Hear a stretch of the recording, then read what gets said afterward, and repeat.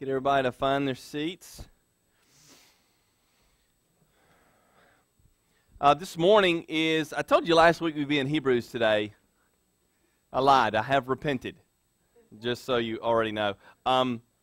Today's going to be a preparatory message for Hebrews because it's really hard to stop the book of Leviticus and then just launch all the way to Hebrews without kind of spanning some of that stuff in the middle. And the idea basically of today's message is to catch us up from the giving of the law and that Levitical period, if you will, and the induction of the sacrificial system and all of those things, to catch us up from there until the new covenant, until Jesus ushers in the once and for all, forever sacrifice of his own life. So today is going to be preparatory, and at the same time, when I usually preach a message, I usually start with loose ends, and I try to tie loose ends up by the end of the message. Today, we're starting in such a way that there will be so many loose ends at the end of the message that you can't even count them all. I think there will be a lot of questions in your minds, but again, this is a setup message for Hebrews, and so I'm going to create a lot of loose ends. And to be quite honest with you, I'm going to deal with some very difficult biblical truths. Some very difficult. I mean, you see, the gospel is pretty easy to us in a sense, okay? Although it does come against our human pride. It's easy in the sense that somebody took the punishment that I deserve. You see, that's just total good news.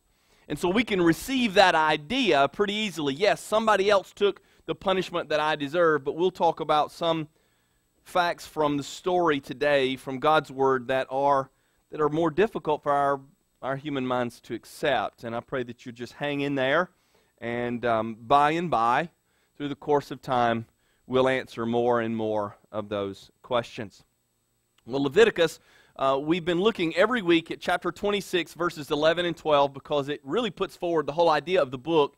And the whole idea from those verses is so that God is providing a way for himself to be in communion with sinful, rebellious people.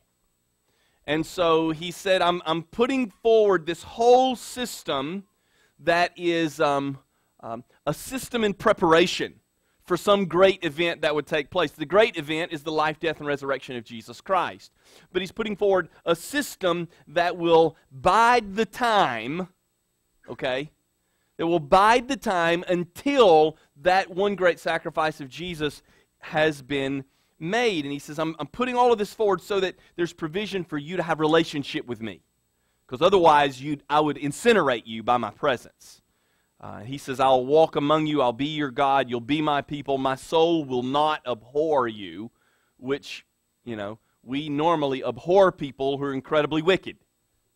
But God's saying he won't abhor us. In fact, he'll love us and he'll be our God.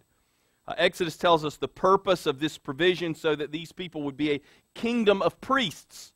We see this corollary in the New Testament, that we are, 1 Peter chapter 1, a royal priesthood. We're given this mission of inviting people into relationship with God. And so the book of Leviticus is all about the consecration of these people. Now, consecration is just a big churchy sounding word that means being set apart for something. And so these people who are called to be a kingdom of priests are being set apart by God to do this priestly work in the world. But instead, the people of Leviticus went their own way. They abandoned the mission. And the rest of the Old Testament is a sorry story of their history. It is a sorry story of their continued and perpetual rebellion. How God would save them and they would fall right back into the same mess they'd been in before. Their story is one of tragically self-inflicted suffering. Now, all of us know something of that, don't we? We all know something of doing some bad things, doing some wrong things, making some poor decisions, and having to reap the consequences of that. but those are moments in our lives, and we tend to think of the most of our life as positive. But when you read from a history standpoint, a survey of the history of the people of Israel, man, it's just self-inflicted suffering one year after another, after another, after another. It's a pretty sad read, ultimately. There would be, indeed, periods of revival, but they were always kind of short-lived and falling back into wrong ways of living. Within 40 years of the giving of the law, God gives the law on Mount Sinai. Moses comes down from the mountain, and he helps them to understand all the law. They build the tabernacle, which is this huge tent that would be in the midst of their camp, and all of this takes place. And within 40 years of this, the people would take possession of what God had promised Abraham, this place called the Promised Land. He said, I'm going to give you this land, and this is where your people, your descendants, will live after you. And he promised him that he would have this place, that his descendants would have it. The people were not obedient when they entered the land of Canaan. They allowed these very wicked Canaanite people that God had, quite honestly, commanded them to destroy, all of them, to eradicate the very wicked, very evil, idolatrous, willfully rebellious people in Canaan. He'd said, get rid of all of them.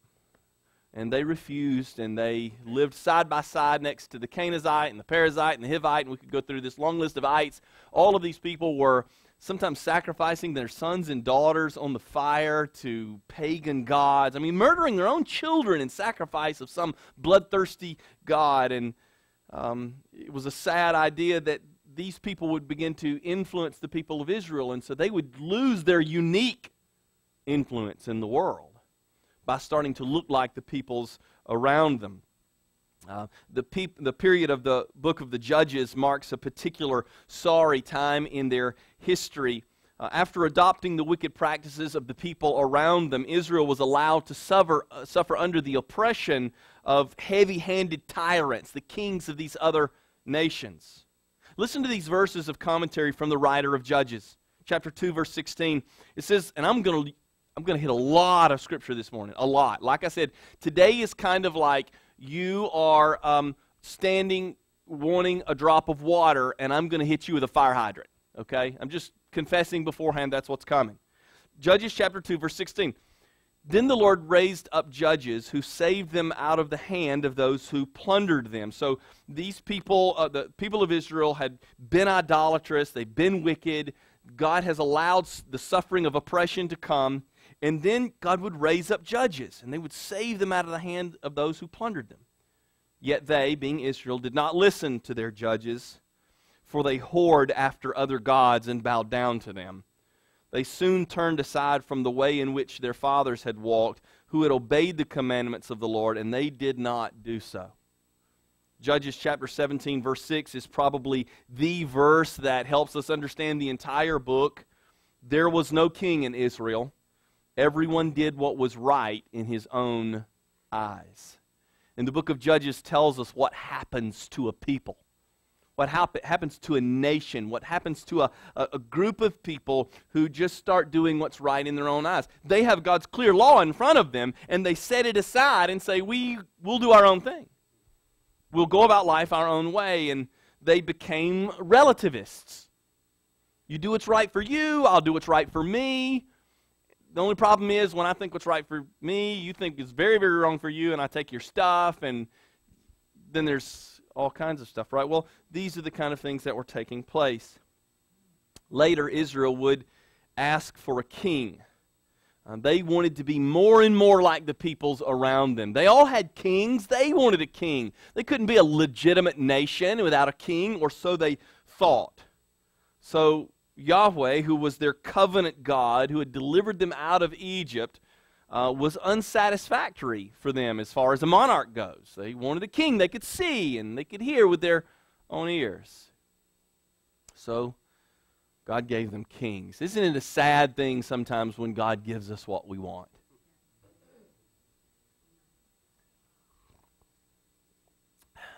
Their glory days were best seen in the reign of King David and Solomon, but even those days were marred by the stain of the human condition. We see sinfulness continually, even throughout the two greatest kings that Israel ever had. Solomon, I am always so puzzled. I struggle so much with the story. All of these wives and concubines that he had, and he begins to erect all these altars to pagan gods within the borders of Israel. And even the best of their kings weren't that great.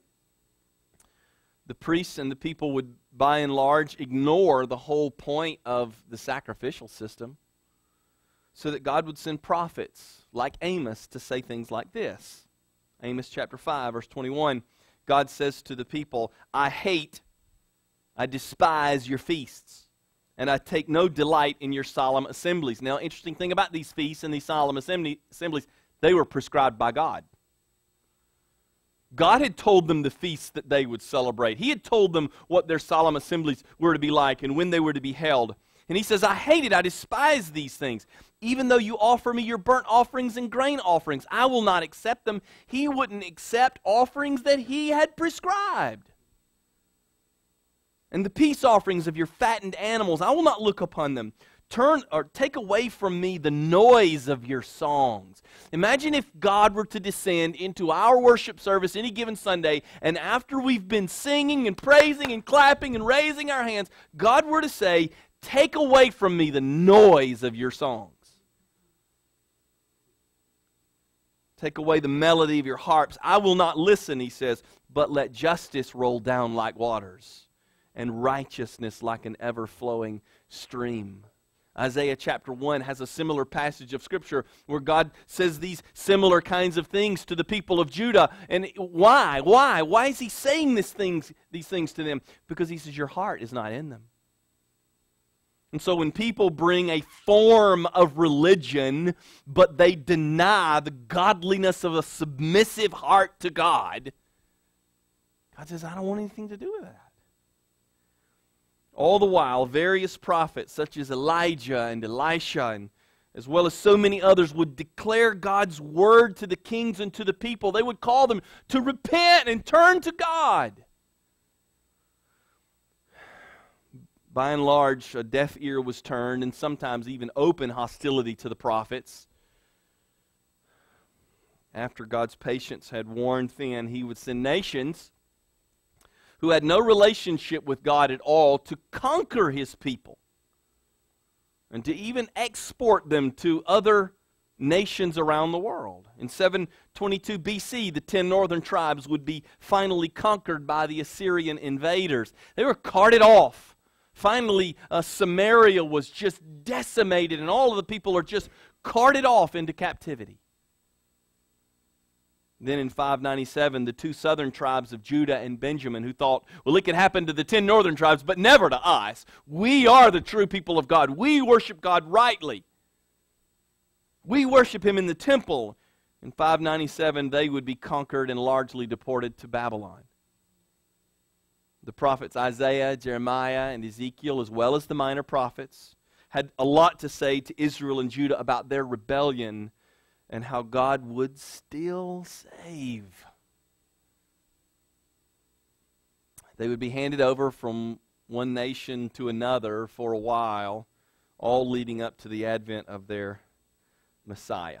Isn't this a strange history for a people that God has covenanted himself to in love, had provided everything necessary for them to live in right relationship with him, at least in a preparatory state, preparing for that one great sacrifice later of Jesus? Isn't this an odd history for a people like this, that God has said, I will make you a people for my own name? This isn't how we would write the book. It's certainly not how I would write it. The heroes would look far better than they do. Even the heroes of the story are tainted, sinful individuals. The heroes would look better, and there wouldn't be nearly so many villains in the book. Strange, strange history. God had revealed himself to Israel in ways that other nations could only hope for. He had shown up to deliver them miraculously in so many ways. And yet they did not worship the Lord their God and serve Him only. They didn't. The very beginning of the commandment list. I think this is a portrait of unbelief and its radical effects on the human race. The radical effects of unbelief, the radical effects of sin on the human race. Adam and Eve introduced us to this type of unbelief through their sin in the garden, and the conditions have ravaged the human race since then. It's only progressed from worse to worse. It progressed until the time when God would send plagues in Egypt and part the Red Sea and cause water to come out of a rock. Again, this sinful people, God would show up in power and miraculously save. And even after they've seen God do all of these incredible things to demonstrate His care for them, they still walked away. Over and over and over again, they still walked away. During the whole Old Covenant, the people of Israel fell into one of three camps. One of three camps. First, the moralists. The moralists. These are the people who took the law of God very seriously and tried to use it in an illegitimate way.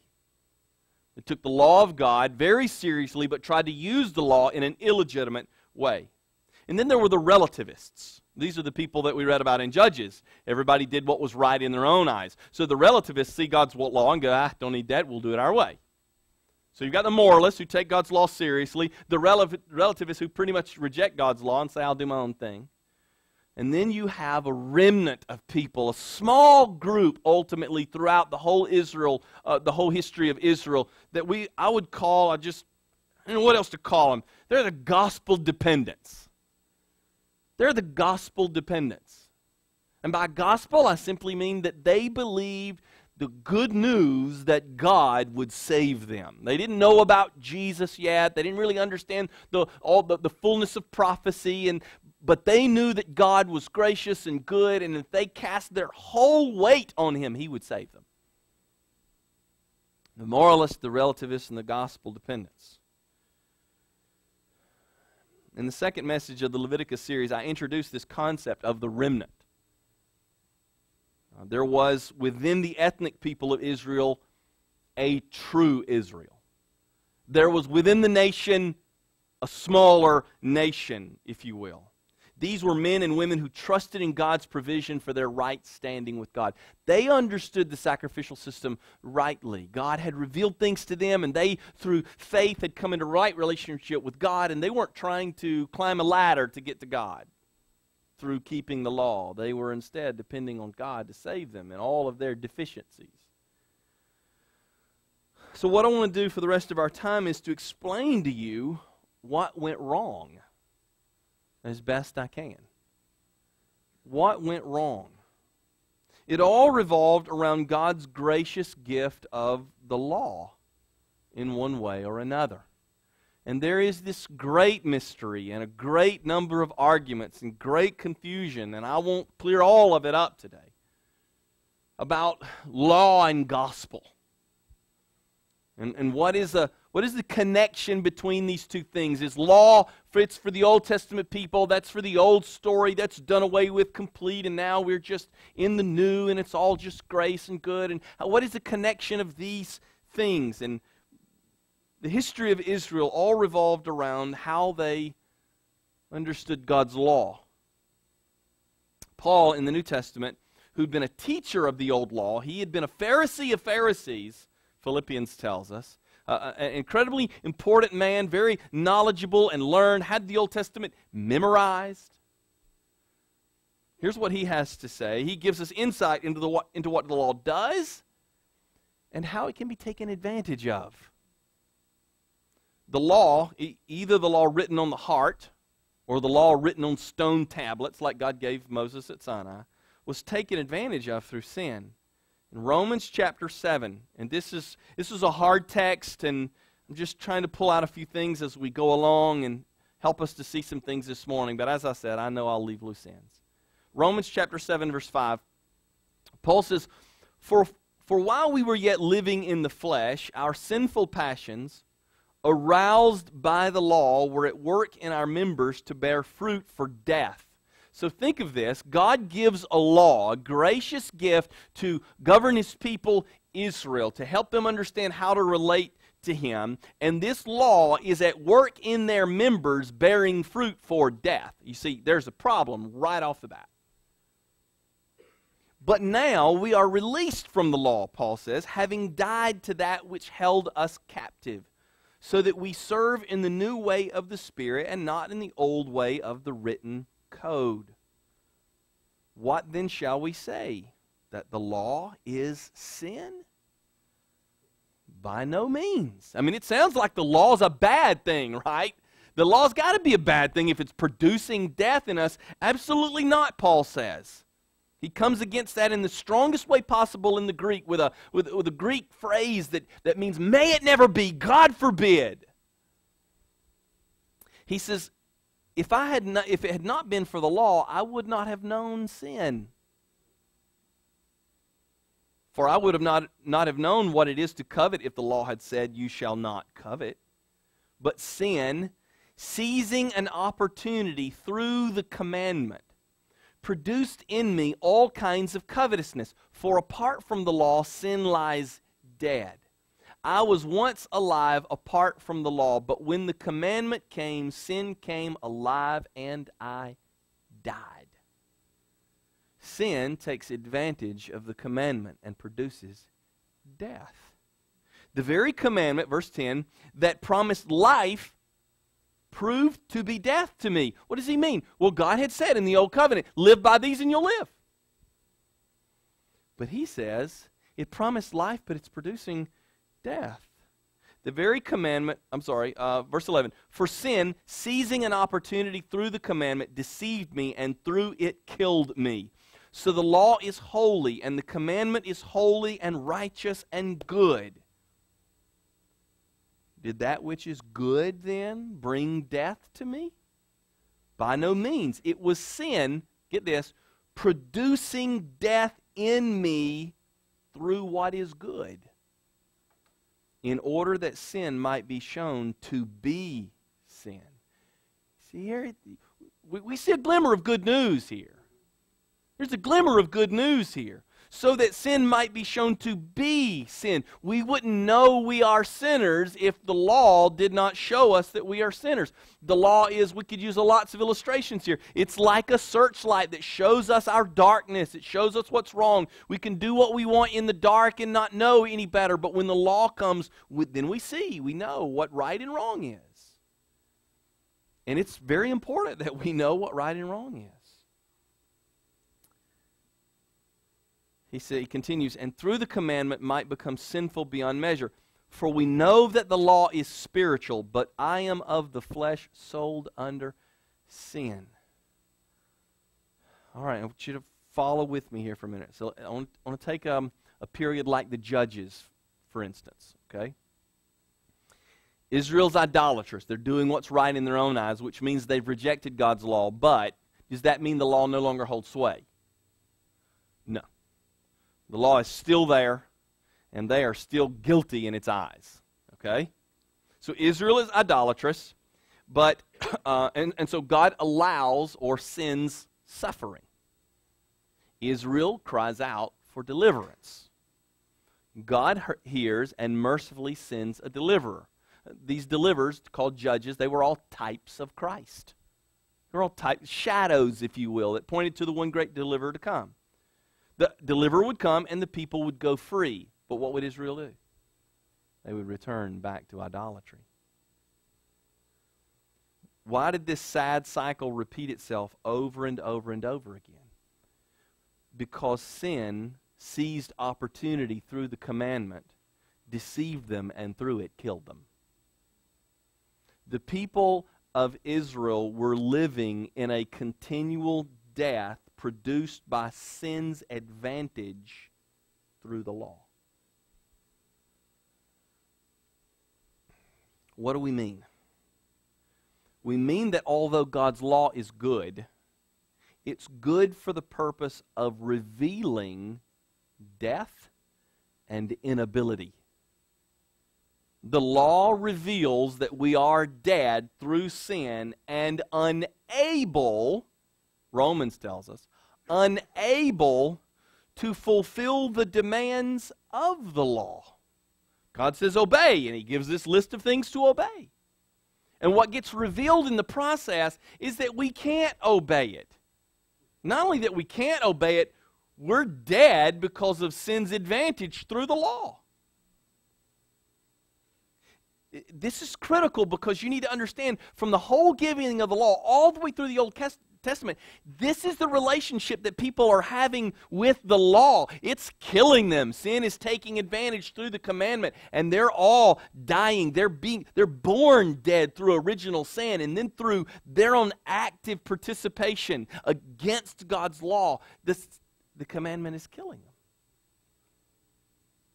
Now, this doesn't sound good, but it's actually very, very good. It's actually very, very good. The law doesn't produce death. It merely shows us that we are dead.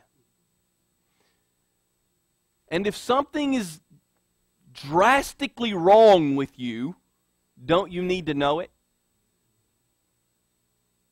We all say, in counseling, like admitting the problem is the first step in recovery or whatever. Okay, so that whole idea, you've got to admit that there's a problem. We see it's the law that shows us we have a problem. So actually the law is pretty good news, showing us that we have a problem that before we were unaware of and wouldn't seek any help for. Sin is the thing that is busy killing us through the law, and the law shows us this.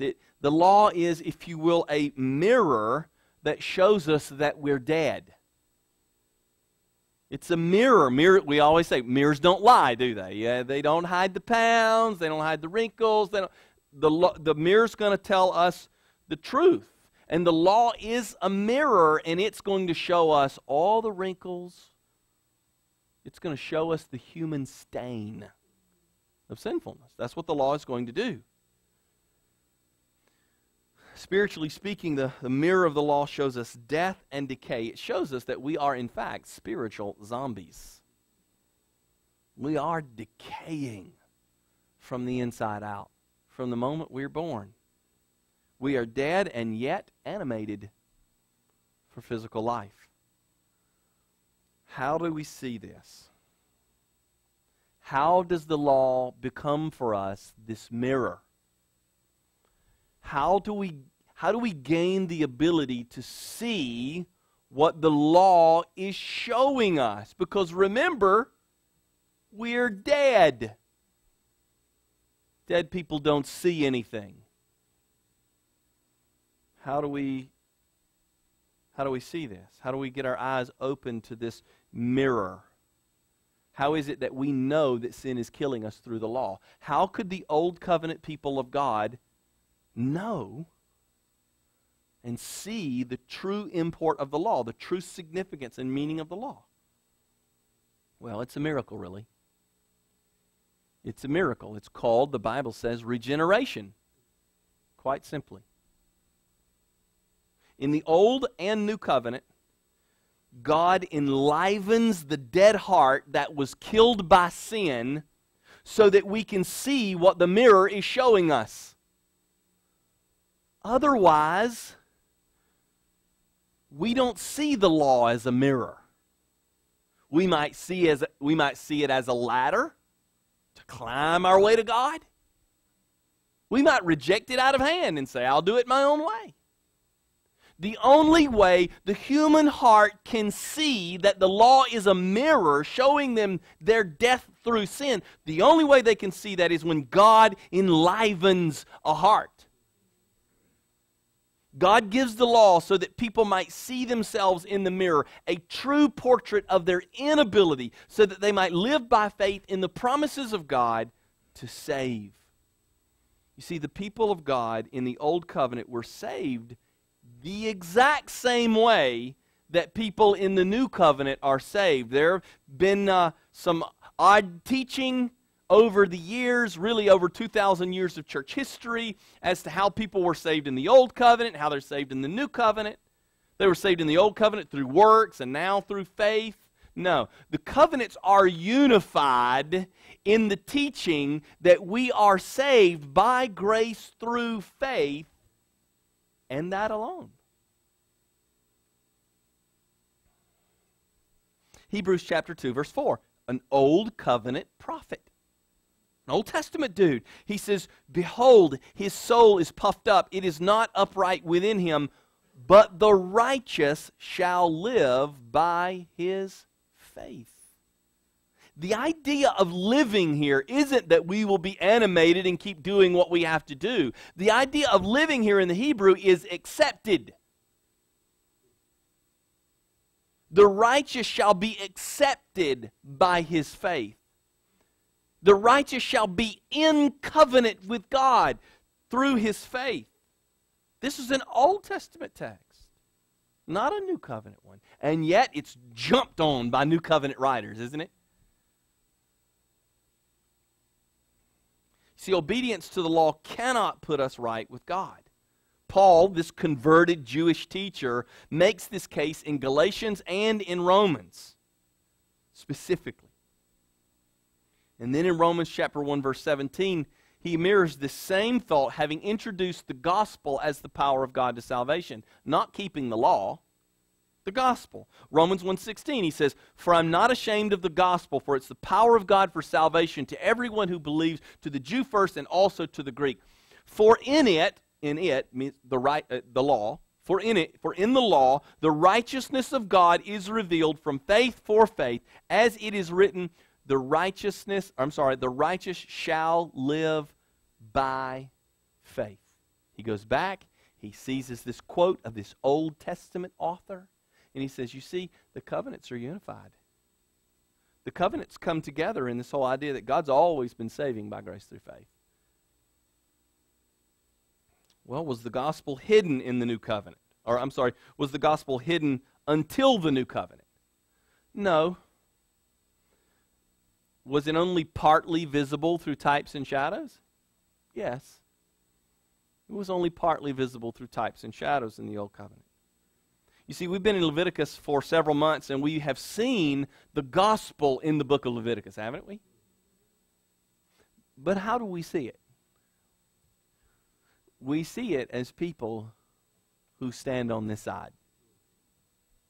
Let's be honest.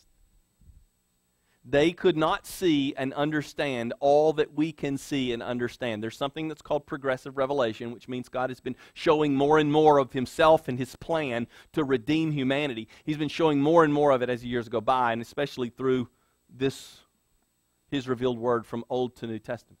Okay? We see the gospel in Leviticus as those who stand on this side of the cross. Those who were in that context, receiving the law, hearing this, they were saved by grace through faith in the good promises of God that He'd made away. Through substitutionary sacrifice, which alluded to, pointed to, in shadow, Jesus' sacrifice.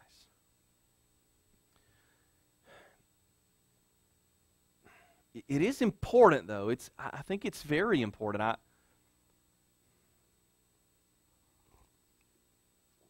Whether we struggle with it or not, it's important for us to understand why the Jews as a whole, why the nation as a whole, did not experience God's ultimate salvation during the Old Covenant. I mean, the majority of them didn't. There was always a remnant. You might remember when Elijah thought he was the only one, right? I'm the only prophet. I'm the only person who serves the one true God. And God says, no, quit commiserating. I've got a remnant of all these thousands of men who've not bowed their knee to Baal. Okay? Because there's always a remnant. Romans chapter 9 through 11, especially chapter 11, introduces this concept of the remnant very heavily. But why did they not experience God's ultimate salvation? Why did most of them not? These people didn't rightly process the information that the mirror could show them. Romans chapter 9, verse 30. Paul says there, "What shall we say then? That Gentiles, they were not given the law on stone tablets, okay? They were not involved in the covenant people of God, except for those few who came in, Ruth and others who came in and submitted their hearts to God through faith, all right? He says, Gentiles who did not pursue righteousness have attained it. That whole idea was infuriating to the Jews. What do you mean, Gentiles? They weren't even given the law. How could they get to have relationship with God? He says they've attained it. That is a righteousness by faith. But Israel pursued a law that would lead to righteousness, but they didn't succeed in reaching that law. They didn't succeed in reaching the law that could lead to righteousness. Why? Because they did not pursue it by faith, but as if it were based on works.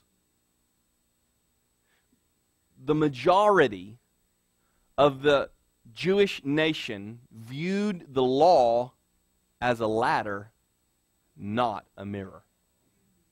This is very important. They viewed it as a ladder. If I'm a good person, if I obey the Sabbath, if I keep the commandments, if I don't commit adultery, if I don't covet, if I don't steal, if I keep all of the case law, if I can do it, then I will climb the ladder. I might climb slower because of some failure here and there, but I'll keep climbing the ladder to God. And I'll ultimately have relationship with Him through my efforts. He says they pursued it based, as if it were based on works. He said they've stumbled over the stumbling stone, as it is written, Behold, I'm laying in Zion a stone of stumbling and a rock of offense, and whoever believes in Him will not be put to shame. Jesus was this stone personified, but the idea, the stumbling idea, the offensive idea, is that you can't put yourself right with God. Jesus personified that.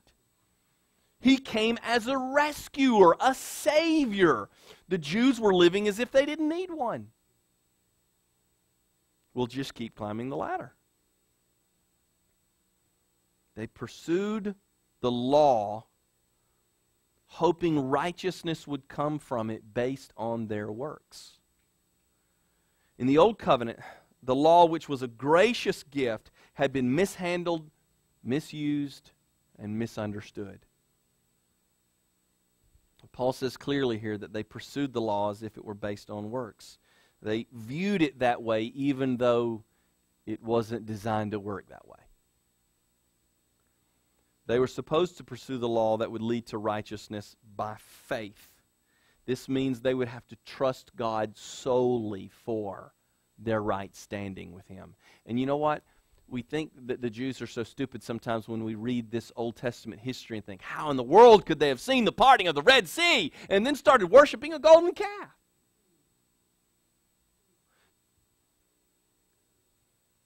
But they're no different than we are. Because we have the same thing in us that they have in them, and it's the desire to work it out. We'll work it out. We'll put it together. We'll make things right. We'll knuckle down, give far more effort than before, discipline ourselves, and we can get it right. We're just like them. Only through faith are we saved, because our damnable good works will get us in a heap of trouble.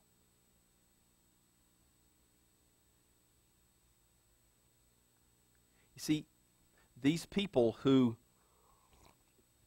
this part of the remnant who came to God in faith could actually view the law as sweet. Man, Paul says, sin seized opportunity through the law and killed me. How is it then that the law can be viewed as sweet?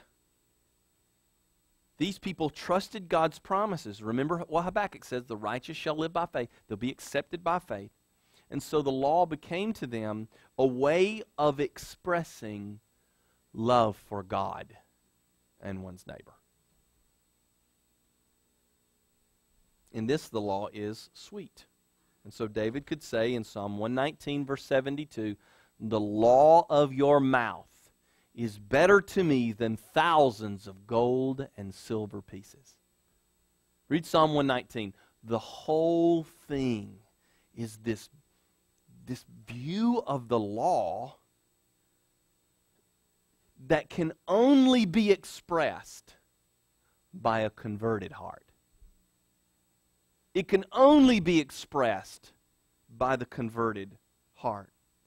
For the person who has received righteousness by faith, the law becomes a wonderful guide. The law has lost its condemning power for the repentant sinner. You see, the only way I can think of the law as sweet is if I no longer feel condemned by it. So long as I feel condemned by the law, so long as I hear the law say, do not do this, and then I end up doing it and I go, oh my gosh, I feel the weight of the law on my own head. Only when I look and realize the weight of the law came down on Jesus' head. Only then does the law lose its condemning power. Then we read the law, we observe its commands as the Spirit of God enables us to do so. Now we can submit ourselves to the law of God, not for our salvation's sake, but as an expression of love to God. It's not that the law has no more sway in the life of a believer at all. No, it's just simply that the law is no longer our condemnation. Now it's our God in love. However, if we approach the moral commands of God as if obedience to them can put us right with God, then we die. Listen to what Paul says in Galatians chapter 3, verse 10. For all who rely on works of the law are under a curse. For those who rely on the works of the law, those who see the law as a ladder that they can get to God with, it's a curse. Cursed be everyone, it continues, who does not abide by all things written in the book of the law and do them. Romans 11 tells us the same thing. If you want to try to live by the law, then you have to obey all the law. You see, the curse that he talks about here is the curse of death. It's the curse that's first pronounced in Genesis chapter 3 after man's rebellion, and it stands for us all. We are all, if we are not, under the blood through faith, then we are under the curse. The curse is reiterated so that people might despair of pursuing the law with a performance mentality. We see, well, did God actually tell them that the law couldn't save them? Deuteronomy chapter 27, verse 26. Cursed be anyone who does not confirm the words of this law by doing them. And all the people shall say amen. If they said amen, they should have been saying amen with the realization that we can't do it. We've got to trust God for it. Cursed be anyone who does not confirm the words of the law. I mean, what kind of person can read the law and think that they're doing it? Only a self-deluded person, which is all of those who are living in unbelief, in one manner or another. Ezekiel 18, verse 4, he tells him, behold, all souls are mine. The soul of the Father as well as the soul of the Son is mine. The soul who sins or transgresses the law, I supplied that, shall die. Well, all of these people know that they had sinned. And God says the penalty is death. You see, if one reads the law in the Old Covenant, they should come away crushed and crying for a Savior. But there's a problem, a huge problem. 1 Corinthians chapter 3, verse 14 explains the problem a little bit. He says, but their minds were hardened. They read the law, and their minds were hardened. For to this day, when they read the Old Covenant, that same veil remains unlifted, because only through Christ is it taken away. Remember the veil of the temple? that same veil still stands for those who are reading the Old Covenant, trying to find their salvation through obedience to it. The veil that covered Moses' face to hide to hide his face from the glory, to hide the glory of his face from the people. That veil was a blinding veil for these people, and they couldn't see the purposes of God. He says, verse 15, "Yet to this day, whenever Moses is read, a veil lies over their hearts. But when one turns to the Lord, the veil is removed." Let's go back to that first verse real quick. He says, "But their minds were hardened." Well, hardened by what? Well, their own unbelief, their own depravity, their own willful twisting of the law's purpose. They saw the law as a ladder to God. But that's not the only hardening. There is a more difficult hardening that Romans 11 tells us about. There's a more difficult hardening that is difficult to understand. Verse 7 of chapter 11, Paul says, I don't have this behind you, I don't think, because I forgot to give it to Steve. It came to me a little while ago. Anyway, verse 11. "What then? Israel failed to obtain what it was seeking." What was it seeking? Righteousness that they thought would come through obedience to the law. They failed to obtain what they were seeking. The elect obtained it. Yeah, interesting concept. The elect obtained it, but the rest were hardened.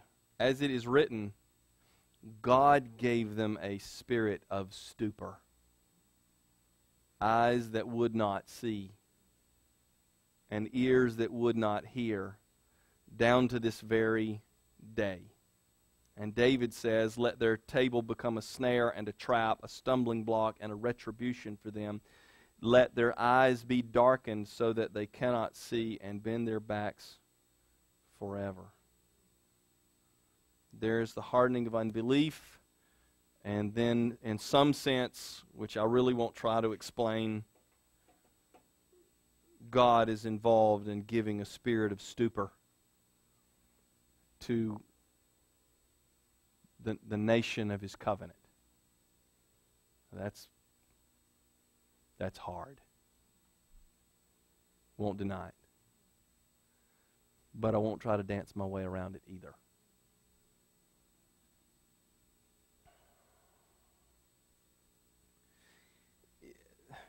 Back to that 1 Corinthians 3 text.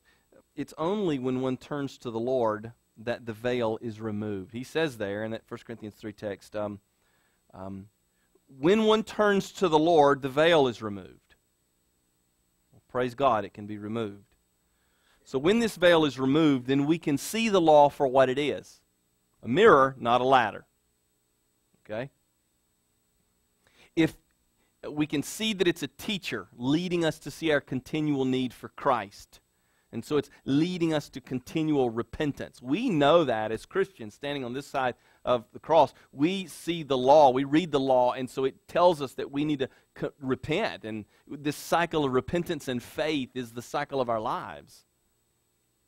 It's also our guide showing us what loving service to God, empowered by the Spirit, looks like.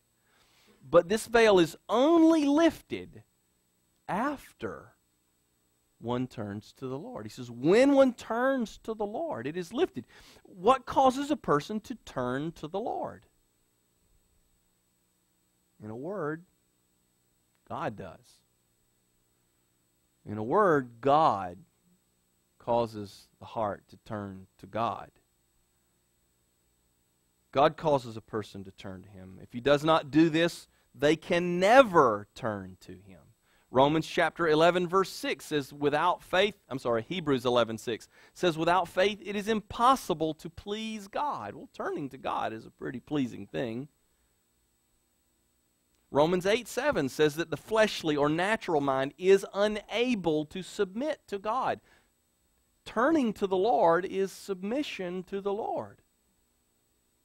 A natural man, the Bible teaches, is dead in transgressions and in sins. Ephesians chapter 2, verse 1.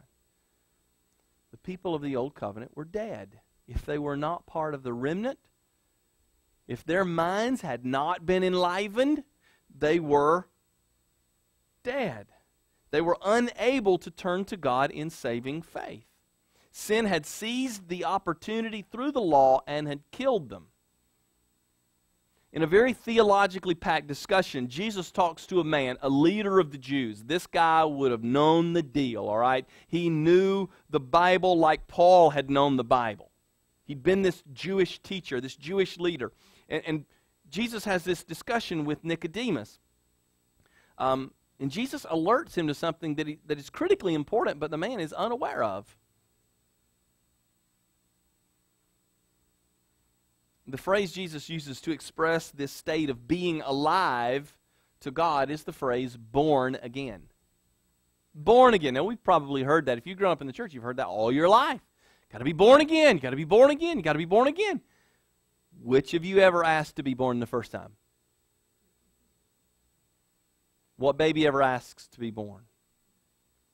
You see, being born is something that we experience being done to us. It's a cause on us, not something induced by a decision we make. Chapter 3 of John chapter 3. Here's the discussion that Jesus has with Nicodemus.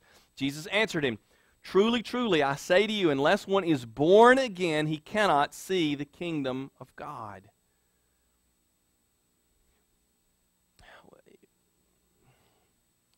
What does it mean to see the kingdom of God?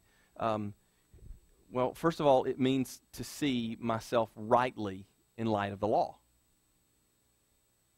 Before I can appreciate anything about God's kingdom, I have to see that I'm not in it.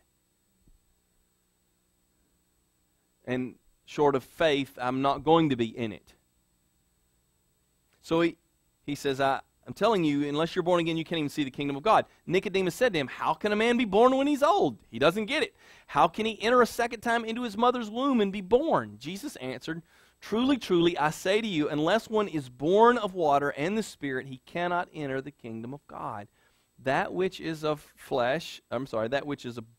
the flesh is flesh, and that which is born of the Spirit is spirit. Do not marvel that I said to you, you must be born again." Now, here's his explanation of how this new birth happens. The wind, because you might know what he's talking about? The wind? The Holy Spirit of God. The wind blows where it wishes, and you hear its sound. Or in other words, he's using a human analogy to refer to the wind of God's Spirit. The wind blows where it wishes, and you hear its sound, but you do not know where it comes from or where it goes. So it is with everyone who is born of the Spirit. The wind of God's Spirit moves where it chooses, enlivening dead hearts as He chooses. So follow my logic here. In order to have the veil removed, 1 Corinthians 3, whenever they read the law, there's still a veil over their hearts. Okay? Their hearts are hardened. So in order to have the veil removed from an Old Covenant Jew who's reading the Old Covenant, one has to turn to the Lord.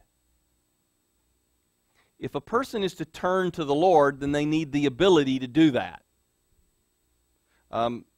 Because dead people don't do anything. So in Jesus' conversation with this leader of the Jews, he basically says that people need to be born again or born of the Spirit. Who does that work? The Holy Spirit does that work. So the overwhelming deficiency of the Old Covenant is that God Himself has not chosen during this administration, the Old Covenant administration, He's not chosen during that administration to pour out His Spirit in such a way that the majority of people in Israel would pursue the law by faith. God has not poured out His Spirit in this pervasive way that we would see after the new covenant is initiated. While the people of the Old Covenant were responsible to repent of their sins and trust God, they didn't do so for the most part. God commands the whole human race to repent and believe, and yet only some do. And here's my question. Is this due simply to the choice of an individual? Is this due simply to the choice of an individual? Well, biblically, it can't be perceived that way. It just can't. Not if we're going to be faithful to the text. It can't be perceived that way because the Bible paints a graphic picture of the pervasive death of humanity. In order to paint a graphic picture of this death, God gives an Old Testament prophet named Ezekiel a vision of a valley of dry bones. Verse 1 in chapter 37, the hand of the Lord was upon me, Ezekiel says, and he brought me out of the Spirit of the Lord and set me down in the middle of the valley. It was full of bones. And he led me around them, and behold, there were very many on the surface of the valley, and behold, they were very dry. And he said to me, Son of man, can these bones live? And I answered, O Lord God, you know. Then he said to me, prophesy over these bones and say to them, O dry bones, hear the word of the Lord. Thus says the Lord God to these bones, behold, I will cause breath to enter you, and you shall live. And I will lay sinews on you, and will cause flesh to come upon you, and cover you with skin, and put breath in you, and you shall live, and you shall know that I am the Lord. How did that happen? God caused breath to enter this valley of dry bones. This is a vivid depiction of the reigning death over natural humanity. He even goes as far as to say the bones were very dry. It's also a vivid depiction of the required movement of God to cause life. While God commanded the Jewish people to obey the law, He was under no delusion that they would do so. God was under no delusion that they would do so. God was not unaware that He had to cause them to live and cause them to obey. God gave a righteous commandment and did not, for the most part, enable the whole nation to obey. If He had, they would have obeyed. We would have a very different Old Testament story. God is righteous to command obedience, but He is not required to enable obedience. And that's hard, and I know it. Quite honestly, I don't like it. But God did not counsel with me when writing Scripture.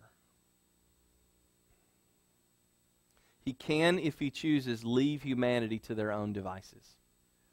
And He does. I mean, if we have a hard time with this idea, I mean, how hard of a time would we have with the fact that the only nation He chose was this little scrubby nation of Israel? There were a lot of other people in the world that God did not reveal Himself to at all in any sense other than general revelation, to seeing the light of the sun and the rain that comes down on the just and the unjust.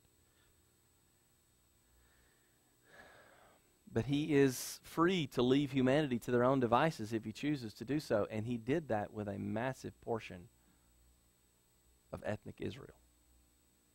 Because a massive portion of ethnic Israel was not living in covenant by faith. God is not required to intervene, and yet in His grace He absolutely does for many. There was a remnant. Now I know that this might make you uncomfortable with God, and quite honestly, you'll just have to sort that out with Him. Go to the text and look for the answers to questions there, not in, well, I believe and my mama told me. And go to the text for your answers. Go to the text to resolve those things that can be resolved by the text. But God's Word is clear, and no one can do what they are commanded to do because they're all dead. And unless God does something, unless God does a work, we're without hope. Ephesians 2 and Colossians 1 both says that God makes us alive. And if you're spiritually alive, it's because God's made you so. Not because you climbed the ladder far enough. Not because you, in a moment of your own decision, mustered up faith. Faith, Ephesians 2:8 says, 2:8-9 says, is a gift of God, not as a result of works, lest any man should boast. You see, you don't have a part in your salvation. God owns the whole part. Well, so for purposes known to God, He chooses to delay the full outpouring of His Spirit. Get this, I think this is significant. Until His Son arrives and finishes His high priestly work. The pouring out of God's Spirit, when we look at all of time together, roughly correlates with and comes after Jesus finishes the high priestly work of the book of Leviticus. He fulfills everything that the law required.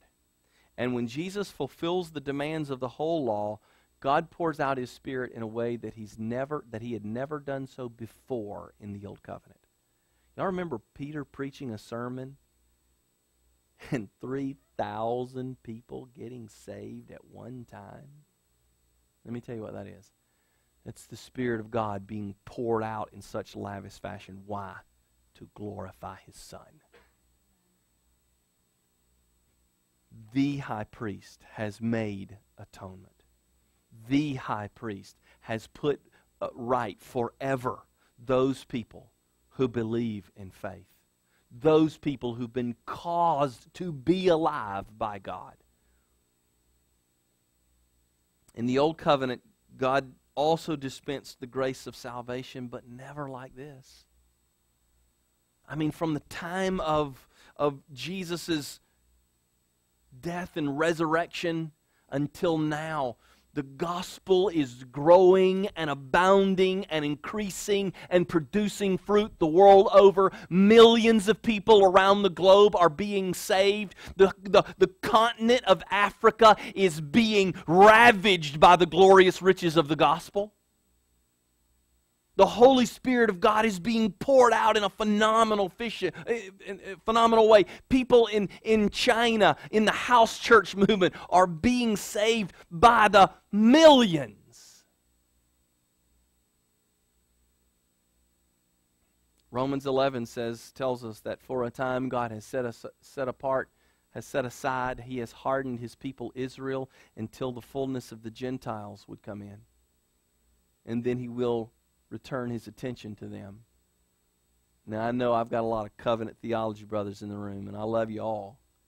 I believe in the end God still has a special plan and purpose for God's ethnic people, Israel.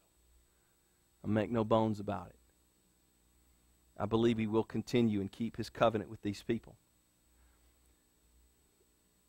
In the Old Testament, prior to the coming of the Messiah, the covenant nation of God did one of three things.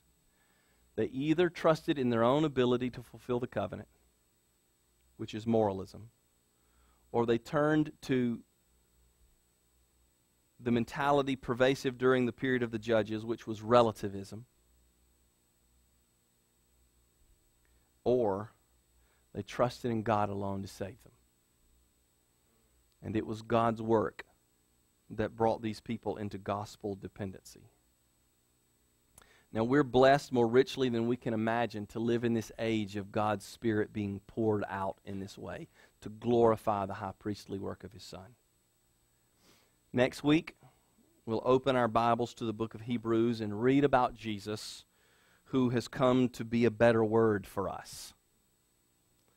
But I wanted you to know that in the meantime, what was happening from Leviticus until Jesus arrived? There was a hardening. There was a rebellion. There was willful defiance of God and His rulership in the lives of people. There was a refusal to submit to God and obey the covenant. And yet God has always faithfully been calling people to himself, the remnant. Let's pray.